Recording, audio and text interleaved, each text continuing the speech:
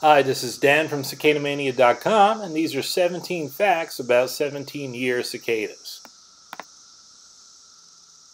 1. Periodical cicada names.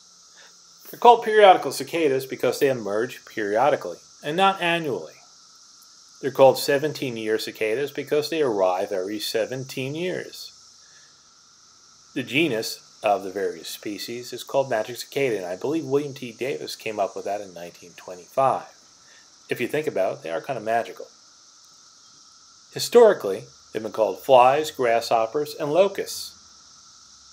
People in the New World probably called them locusts because they reminded them either of the locusts of the Bible or locusts of the Old World, of the Middle East, that would arrive in terrifying numbers and consume all the vegetables and food to be found.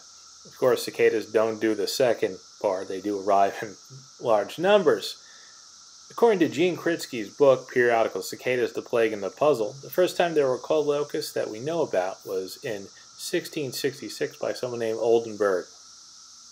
Of course, a true locust is really just a grasshopper. Gone a little crazy. Grasshopper on steroids, as someone might say. Look at those giant hind legs.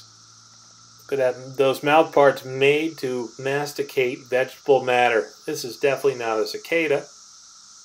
But because it's large and they arrive in huge numbers, the average person might get confused.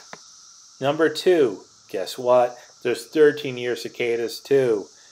The 4 species of 13-year cicadas are 1. Magicicada tridecim. 2. Magicicada neotridecim. 3. Magicicada tridecacini. And 4. Magicicada tridecula. The broods that feature them are brood 19, 22, and 23. Number 3. Eye color. Most of the Magicicada you see, they have red eyes, reddish-orange eyes, but they can also have white eyes, blue eyes, yellow eyes, and even multicolored eyes. Just about every eye color but green. 4. The Mesospora cicadina fungus attacks Magicicadas. So this is a fungus that destroys the cicada's abdomen, their sex organs really. In the males, they actually start behaving like females, and they'll flick their wings like females will and attract other males. This fungus is the one predator, so to speak, that's able to get around the long 17-year cicada life cycle.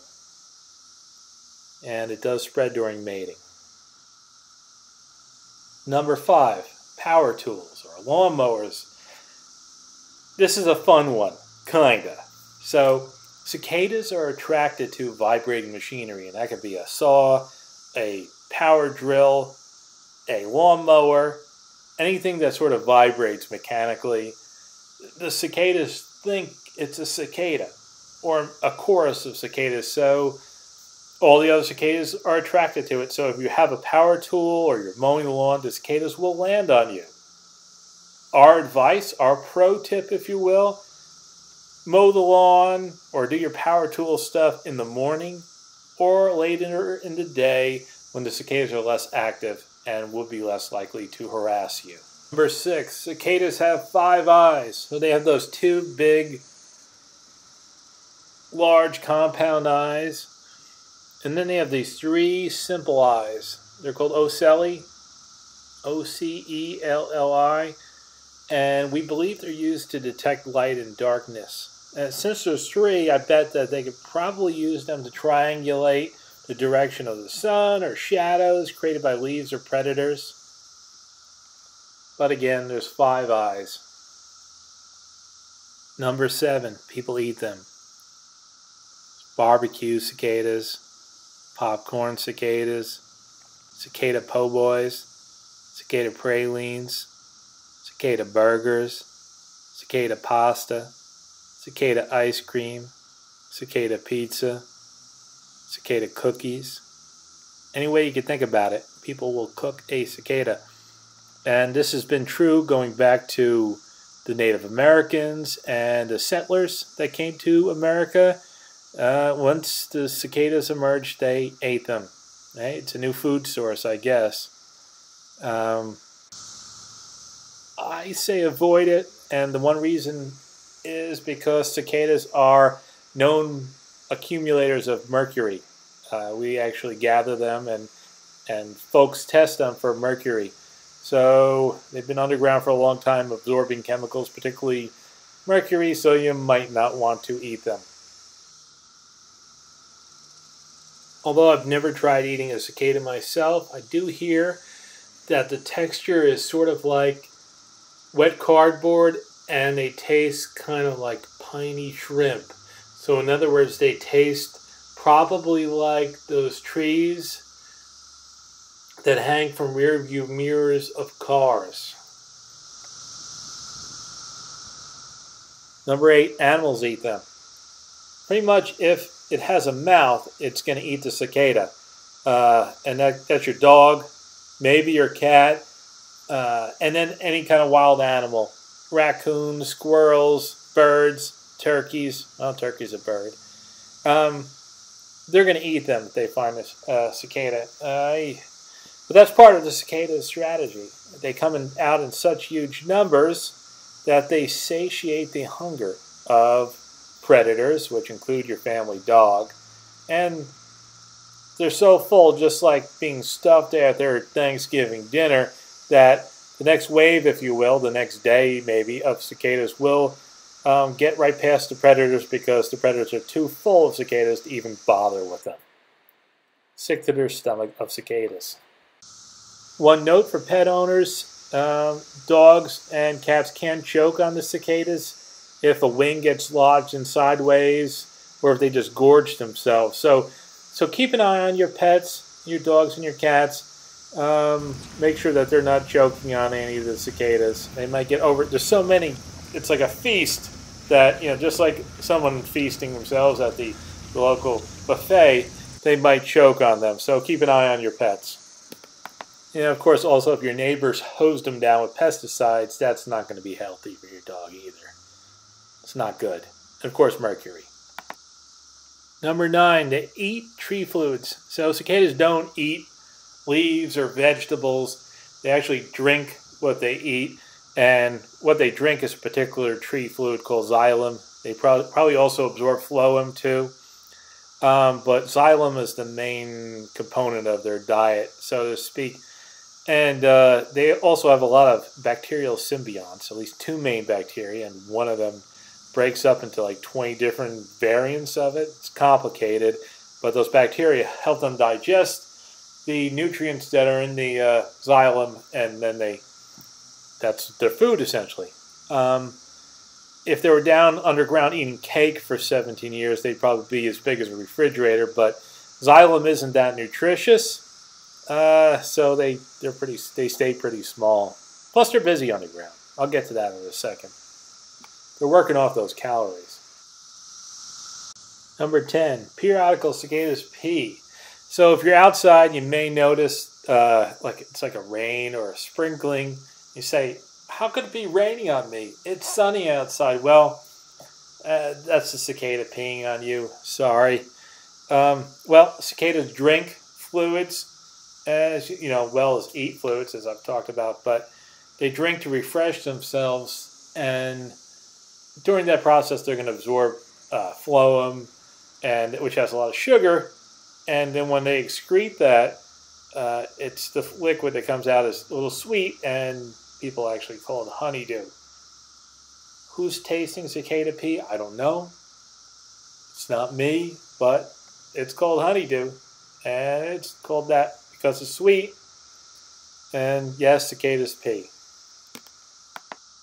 The cicada hat is there just in case, if you wore the cicada hat, it would protect your hair from cicada pee.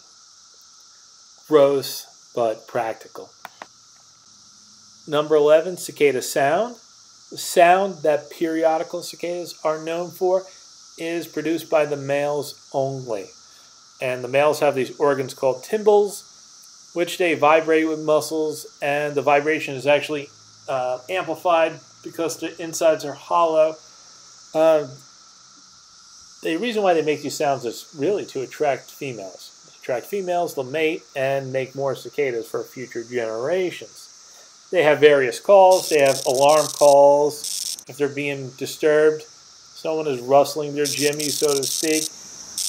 If they have different court calls just to attract the female, and then they have choruses when a bunch of them get together to attract females. They have something called a opercula, which covers up their eardrums, and what their eardrum is called is a tympana. That's technically not like an eardrum we have, but that's the organ. And one thing interesting they do is when they call, they use the opercula to cover up the tympana so they themselves don't hear the intense sound and preserve their own hearing, so to speak. Females can make a sound. Females make a sound using their wings, and you could actually trick a male into singing by imitating the female sound. And you can do that by snapping your fingers or using a light switch, or I use the zoom button on my camcorder. Number 12, there's billions and billions of them. Like Carl Sagan would say about stars, except these are cicadas, and of course there's less cicadas than stars. But anyway, the point is, why are there so many cicadas? And the reason why we believe is something called predator satiation. And I mentioned this earlier back in the animals part, but the idea again is that there's so many of them because they'll fill up any of the predators, any of the raccoons, humans, pets, whatever's out there waiting to eat for them, or not waiting, really. They're not waiting. They don't know they're going to be there. They're going to fill up all these animals' bellies, and then the next day, the animals are like, enough. I had enough of these cicadas. I'm going to just lay down and take a nap. I have the itis. I'm going to fall asleep. And so the next wave of cicadas make it through, and they climb up the tree, and they get up in the tree, and they sing, and they fly around. All thanks to the first group of cicadas that made it out of the ground and satiated the hunger of any predators that were around. So, kind of nice of them, right? Take one for the team. Number 13, they damage wimpy trees. What happens is a female cicada lays her eggs in a branch. She makes these slots or grooves using her ovipositor or ovipositor, and occasionally that kills the branch. That seems a little counterintuitive. You wouldn't want a branch to die that your babies are in, but it happens on occasion. And if your tree is a smaller tree, like a small ornamental, like 4 foot tall or so, if enough of the branches die, the tree itself might die. So if you're concerned at all, what you might want to do is wrap your tree in some netting. We believe that's the best way to counteract it, because you put tape around the tree trunk, that's not going to stop them from flying in from another yard, another tree. So if you're concerned at all, wrap that tree. Now, if you have a bigger tree, like an oak tree, maple tree, an elm, like a big, hardy, strong American tree, you don't have to worry about those. Big, giant trees really aren't affected by that. Yes, they'll get damaged branches, but they'll get past it. When the damage occurs, it's called flagging, because they look like brown flags hanging from the tree, and cicada researchers will actually use that to document where cicadas have bit. So, to recap, if you have a wimpy tree, you might want to wrap it with some netting to keep the cicadas from laying eggs in the branches, which will kill a branch or two, or too many, which would compromise the life of your wimpy tree. Number 14, stragglers. So, on occasion, a periodical cicada will emerge before it's supposed to, or after it's supposed to. In the case of 17-year cicadas, they'll typically emerge 14 years early. In the case of a 13-year cicada, they'll emerge 4 years late. It doesn't have to be 4 years, it could be 1 year, it could be 2 years. But the typical is again, if it's a 17-year cicada, it emerges 4 years early, 13 years, 4 years late. What you're looking at now on the screen is the probability chart. So why would they do this? They might, one theory is that it's too overcrowded underground. Like there's just, the parents were so prolific that underground's just full of them. And someone just said, you know, I got to get out. Another idea or theory is that that is how periodical cicadas form new broods. A group of them sort of breaks off, emerges early, and forms a new brood. Again, these are the theories. I don't have definitive answers why. But it's cool, right? Number 15, prime numbers. Isn't it interesting that 17 and 13 are both prime numbers? Prime numbers being numbers that are only divisible by themselves into number 1. There's a lot of theories that have to do with these prime numbers and how the cicadas evolved and how they allow the cicadas to sort of avoid gaining a predator that specifically predates them. Interesting.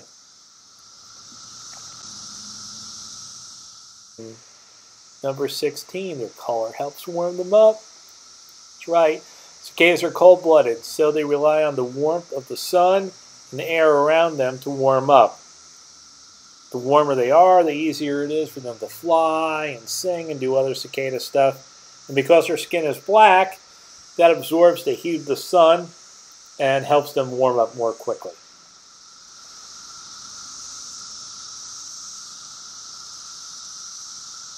Number 17, they are not sleeping underground. So there's a popular rumor or myth. I see a lot of cartoons on the internet about this, saying cicadas are sleeping when they're underground. They're not sleeping underground.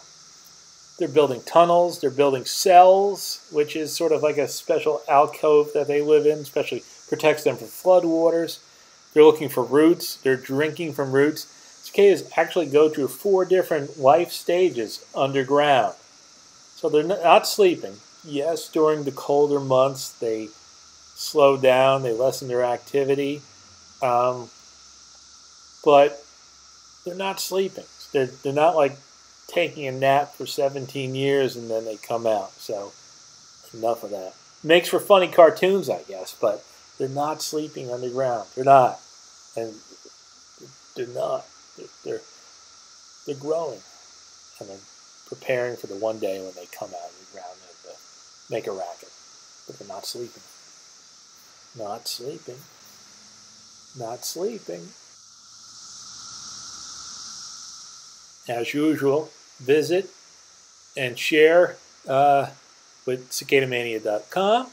Report your cicada sightings to magicicada.org. And you can also find us on Twitter. Thanks for listening.